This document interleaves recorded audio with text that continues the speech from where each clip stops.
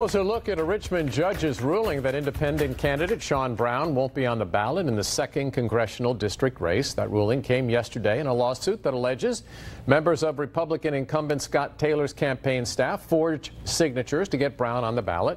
Yesterday, the court concluded the petition contained, quote, forgery, perjury, fraud, and significant material without a doubt.